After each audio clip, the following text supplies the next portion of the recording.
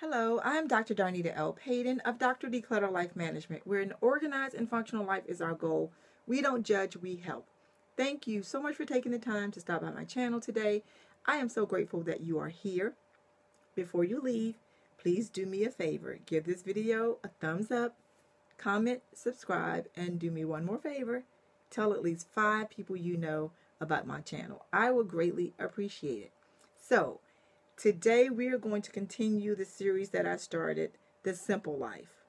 5 simple ways to save money, 5 simple ways to save time, 5 simple ways to reduce stress, 5 simple ways to increase productivity. In the first video, we talked about 5 simple ways to save money. So if you've not seen that, please go back and take a look at it. I would greatly appreciate it. But today, we're going to continue the series, The Simple Life. And please let me know if you would like to see more of these types of series on my channel. I would greatly appreciate it. Yes, I say I would greatly appreciate it a lot because it's true. You don't have to take time out of your busy day to stop by my channel to look at my videos. So I am especially grateful. So I mean that when I say that. All right. Today we're going to talk about 5 simple ways to save time. What I love about time, it's the great equalizer. We all get 24 hours a day, and it's how we manage it that matters. So let's jump right in.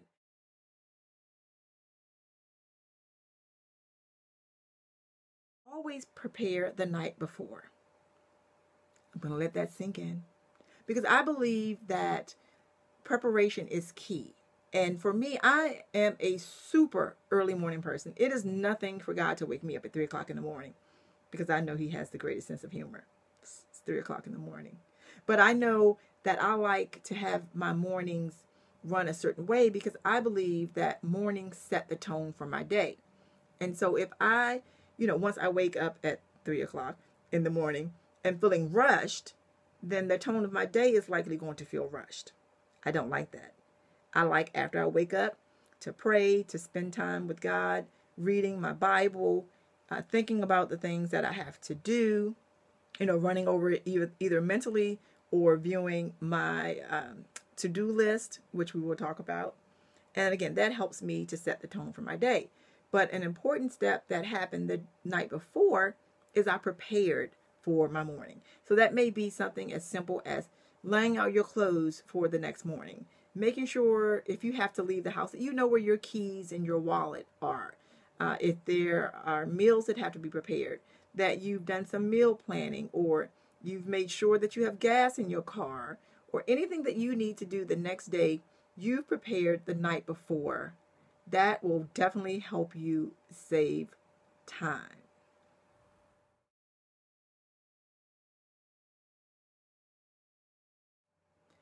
Avoid procrastination. Now, I know that can be an entire series in itself, but avoiding procrastination, which in its simplest form, now procrastination can be very complex, but in its simplest form means that that's when you delay making a decision, or you delay completing a task, or even starting that task. That's procrastination in its simplest forms. Again, I know that it can be very complex. But avoiding procrastination is a great way to save time because procrastination is the thief of time. Because you're putting off or putting into avoiding something that's wasted time. So here's a very simple way that you can avoid procrastination.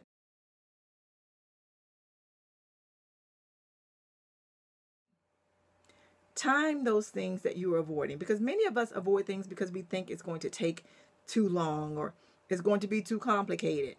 But in the taking too long category, one simple thing you can do is to time it. You see this bookshelf behind me? Now, and somebody asked me, this was not set up for YouTube. This is my actual bookcase with real life stuff on it. So yeah, that's real. That's not a YouTube prop. That's an actual bookcase. But this bookcase gets dusty, and I hate dust, and I hate dusting. But I know that this takes less than 3 minutes to dust the entire thing, and that includes taking everything off of it and putting it back. So if you see any dust bunnies or likely dust elephants, it's because it's time for it to be dusted. But I know that it will only take 3 minutes, so I won't avoid it. Now, for things that are more complex, you can break those things down into, smaller chunks and smaller tasks and time those as well. And then you will have proof that the thing that you've been avoiding really didn't take as long as you thought that it would take. And then you can, be further along in avoiding procrastination because you are setting a timer and setting yourself up for success.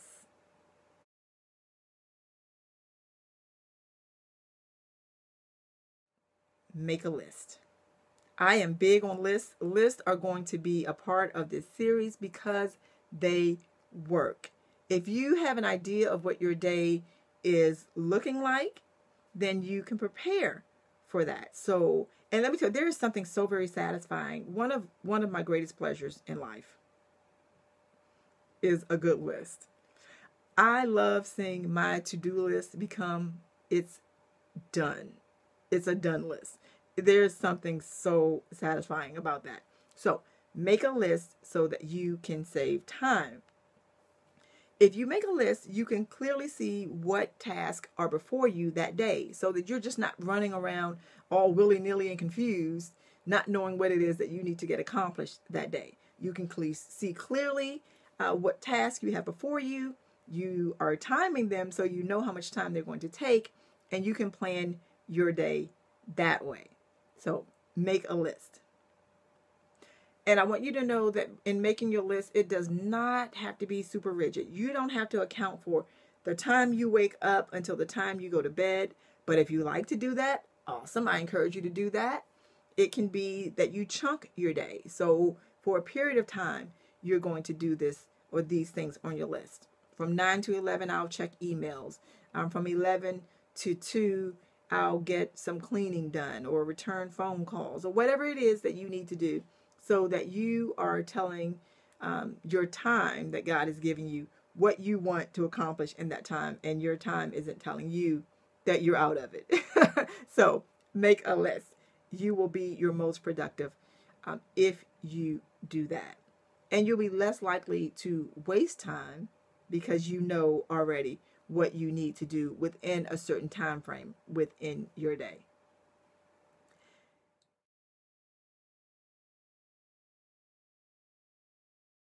Learn to say no. Saying no is so hard for some people, but I promise you, it's one word and it's a complete sentence. If you already know, because you've made your list and you've planned for your day, that your day is already full, this one, number 5, will help you immensely. Now, I don't mean saying no to everything because you don't want to be helpful. I'm a servant. I have a servant's heart. I love to help people.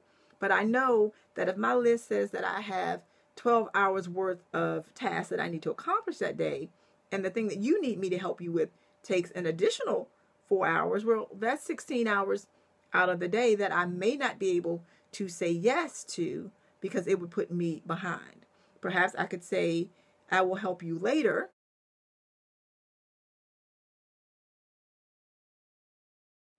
That's no delayed. Or I could just say, sadly, I wish I could help you, but I can't. So no. It's, again, I'm not telling you not to be helpful. I encourage you to be helpful. It feels good when you're helpful. But if you're really unable to help someone because of time constraints, because your list is full and you really need to get those things done, it's okay to say no. I have an entire training called Master the Art of Saying No, where I teach people how to say that one simple word, the one complete sentence, no, period. So there you have it. Again, as I said before in the last video, none of this is super complicated. It's not rocket science. You don't have to be a member of Mensa to understand it. And these are really easy and simple ways that you can implement right after you stop watching this video. Today, you can implement these today. So I hope that this video was helpful. Again, please give it a thumbs up, comment, like, and subscribe, and tell at least 5 people you know about it. I would greatly appreciate it. So in next week's video in the series, The Simple Life, we're going to talk about 5 simple ways to reduce stress. I'm so excited about that one. So if no one has told you today how awesome you are, I want you to know that you are absolutely awesome. Thank you so much. God bless. Bye.